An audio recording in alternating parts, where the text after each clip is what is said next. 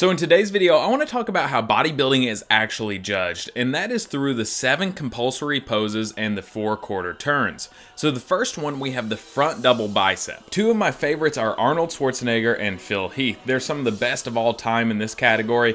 What the judges are really looking for is bicep peaks, on top of everything else we've talked about, like the shape of the body. Sean Broden right here is one of the best at showing off that shape, but also, muscle mass, conditioning, proportions, and symmetry as well. So next up, we have the side chest pose. And obviously in this pose, the judges are going to be looking for that chest mass, but also the shoulder and the arm are big deals in this pose, along with the thighs. You'll see the side of the thighs. We want to see how separated they are. So next up, we have the side tricep pose. When I was a competitor, this was my favorite pose. This is the one I was best at. This one, we're just looking for that horseshoe on the side of the arms, and you can even tilt, like Sean Broden here. He doesn't really have great triceps, but you can tilt your body to kind of hide it. And that's where great posing comes in handy, because you can hide your weaknesses a little bit more and really show off your strength. So the next pose is the front lat spread.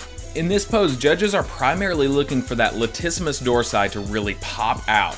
And then we turn around to get the back lat spread for the next pose. I love this pose because it's basically just showing off the width of the back. It looks like everyone has wings that does this pose. It's awesome.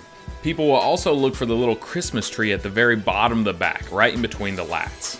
Next up, we have the back double bicep pose. So this really shows off all of the back muscles, including the biceps as well. So we're looking for that bicep peak and just really that kind of road map back there on their back. Next up, we have the abdominals and thighs. This is obviously looking for the abs and the thighs.